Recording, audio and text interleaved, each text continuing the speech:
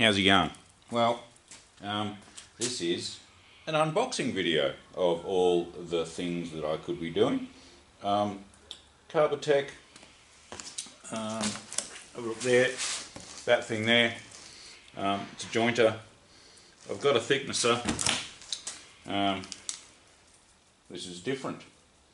So let's see what happens when you open the box.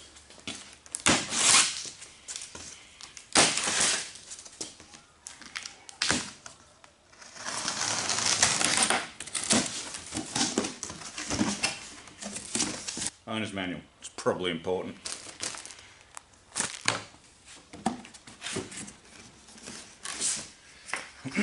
Now these things, a bit of cardboard, I reckon I'm going to use them to help me clamp stuff up sometime.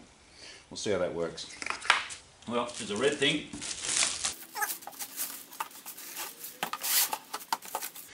Now, these things, I've got a bunch of orange ones from Halfco, I think.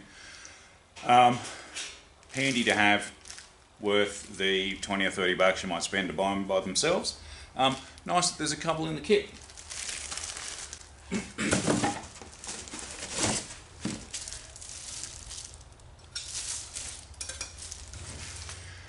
If you watch my other videos, you know I'm going to stick some PVC on that.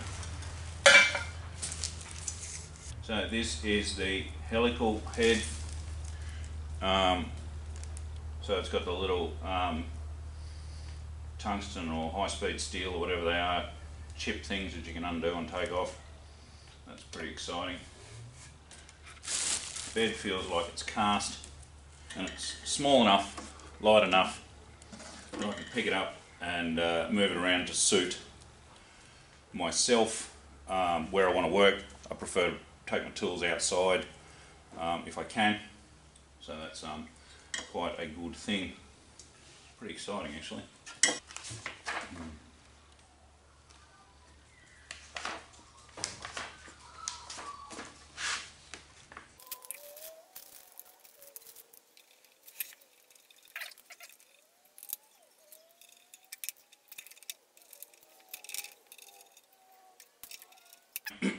The tool I'm using is the Torx driver, which is for actually refitting the cutters when they get worn out. It fits nicely in the Allen thing. It's a bit easy to use, but you wouldn't do it up tight with this because you'll destroy the tip or you'll carve out the thing in the head of the bolt.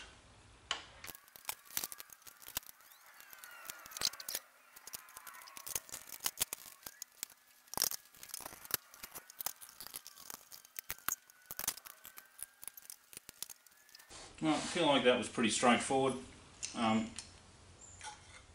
Not terribly difficult to put together. Ready to go. Just got to find a home for it. Righto. So my usual PVC trick is going to be a little bit more this time round because it moves around a bit. Not much, but enough for it to probably fall off while I'm using it, which is not what I want. Now the space is not much, but I feel like a little bit of this foam tape, probably won't need much, maybe that much. Carefully put that underneath like this. Then we get our jobby here, which isn't going to be big enough, so I'll have to toddle off and find a bigger, smaller one. Righto, so this one here is a better fit. It's already squeezing it up a little bit, which is handy. We'll go the zot and see what happens.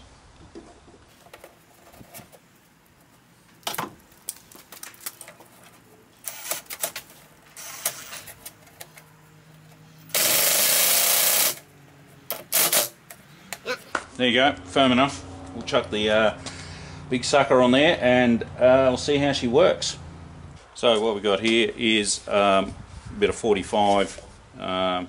90 degree angle, and that will slide onto there, nice and firm. And then I'll get my tube from the sucker and it just goes up into there. I'll actually go out a bit so you can see.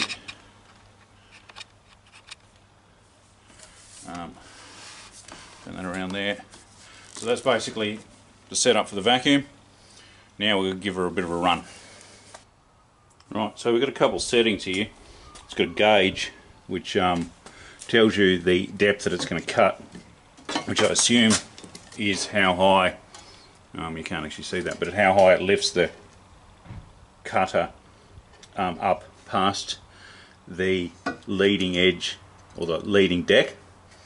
And then you've got a lock off here which allows you to hold it in place, and then you've got a knob down the side here which changes it. I'm going to set it to, so you wind it out there, we've got 1 millimetre. I'm going to set it to 0.5 millimetre just for my first pass, because I don't know how this will handle it, and the timber I'm using is reasonably hard stuff. So we'll lock that off, and then we'll take you up over the top and you can have a look.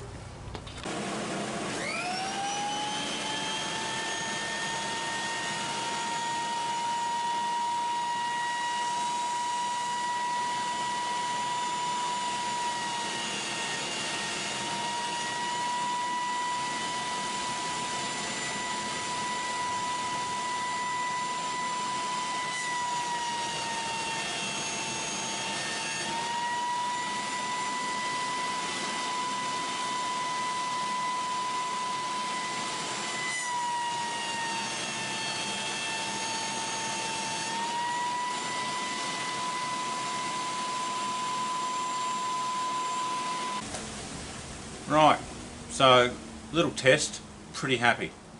Anyway, take care, see you around.